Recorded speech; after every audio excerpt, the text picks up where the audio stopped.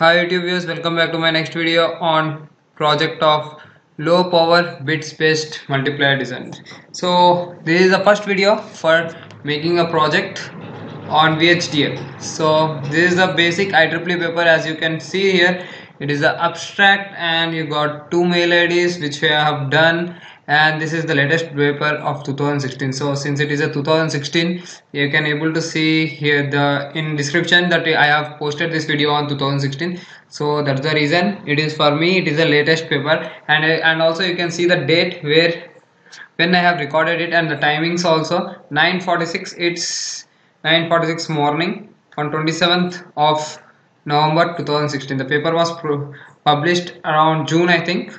So the cost of the IEEE paper is around $31, which I have bought it from the IEEE website. So this is the introduction. As you can able to see, there is a test pattern generation and multiplier design. So normally a multiplier, BIST based multiplier. So in this BIST based multiplier, there is a multiplier which is implemented using low gate level. It is nothing but, so that is your multiplier schematic.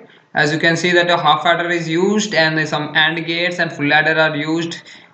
Full adder, half adders. So similarly, so by using this half adder and full adder, they have implemented a basic multiplier. So RTL schematic it is. So in my videos I will be going to see what is RTL schematic, everything step by step, how to create a project. So next, a gate level combination is used for a half adder and full adder. These blocks are used for combination of multiplier generator.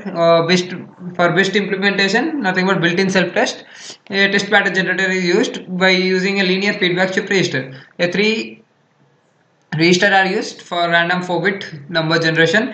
It is comparatively low power design. Everything will be written. So introduction is waste. Don't read it every time when you take a IEEE paper. Next, go for second thing where important stuff is present. This is the normal test pattern generation, TPG, for the BIST implementation. As you can see that it is started from 0 0 0. Initially all the bits were 0, and then it has been we are getting 1 1 0 everything. So signal active, high, enable, all these kind of things are written there. No worries. So this is what we have to generate it. It can be done by two methods. Write a simple code if else, or for every clock pulse next this two you have to get, or you can implement by using there as usual the XOR gate you should take, and we have to take a D flip flop. See here it is a D flip flop. You can able to see the D and enable a clock and a output is present. So we have to implement this kind of D flip flop which has D, reset and clock and output. So these three should be there for our D flip flop. This kind of D flip flop we should implement. We will be implementing, no worries.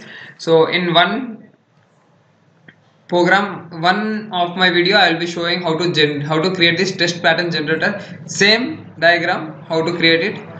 And next, the last step is bits multiplier. Here we have two data, one clock, one enable, one reset, and that is the product we will be getting. So as usual, you can see that how many inputs are there and how many outputs are there. As usual, you can see here also in bits how many inputs are there. This test mode we will be not discussing in this video.